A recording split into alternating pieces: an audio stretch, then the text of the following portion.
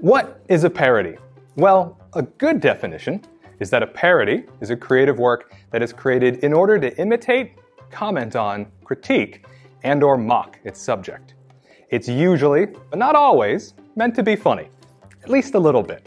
And the subject of a parody is often another work of art, a book, a writing style, or a real-life person.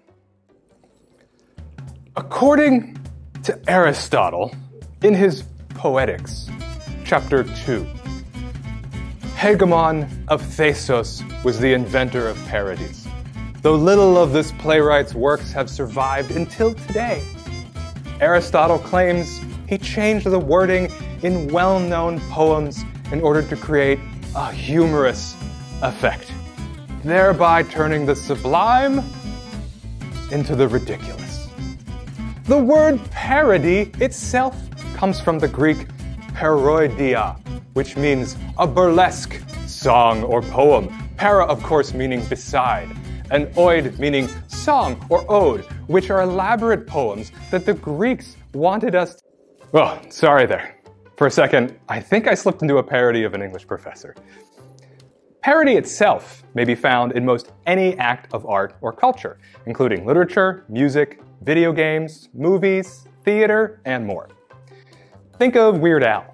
Most of his songs are parodies of something or someone in particular. Sometimes he makes fun of an artist, and sometimes he makes fun of a song. One thing to note is that parody is distinct from both pastiche and satire. A pastiche is a work of art, and again, it can be a form of literature, theater, film, etc.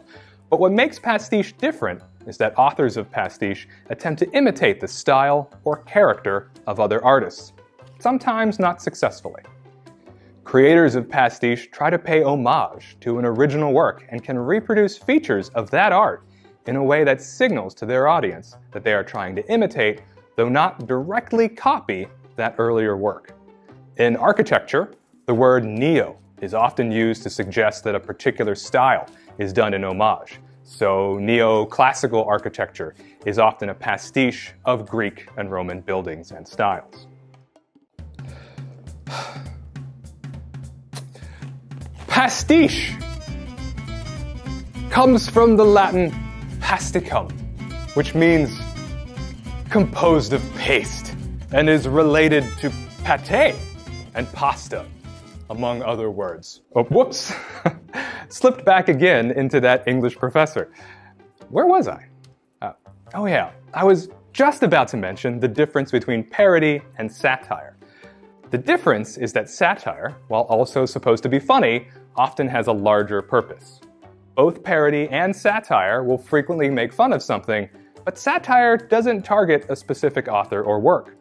Satires will usually make fun of a genre, a cultural belief, or a social movement, and in doing so, hope to critique society more generally.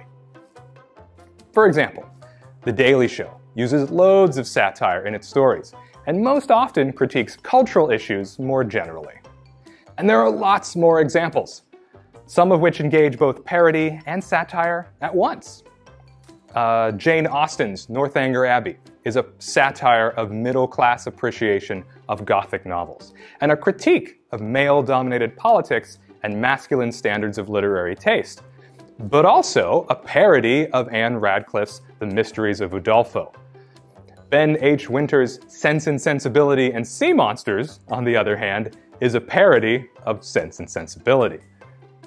Often, parody is a good defense against copyright infringement, at least in the US, because while parodies can copy some of the idea of an original work of art, they also, crucially, comment upon that same work, thus transforming it and making something new.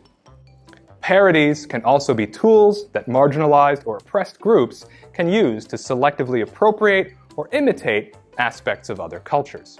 A great example of these elements is Alice Randall's novel, The Wind Done Gone, which is a parody of Margaret Mitchell's Gone with the Wind, but told from the perspective of an enslaved person named Sonara, who has been recently freed, instead of Scarlett O'Hara, the Southern white woman and part of the slave-owning family in the novel. The estate of Margaret Mitchell sued Alice Randall and her publishing company for copyright violation. The case was settled, but The Wind Done Gone is clearly a clever parody of Gone with the Wind, and not one that pleases too many fans of the original. I should note, though, that in some countries, parodies are not protected by law, and authors can face fines or imprisonment for creating them. In general, though, parodies are clever ways to imitate, make fun of, and comment upon earlier works. What kind of parodies can you think of? What specific thing do they make fun of? And perhaps most importantly, how are they using that original material to comment upon it?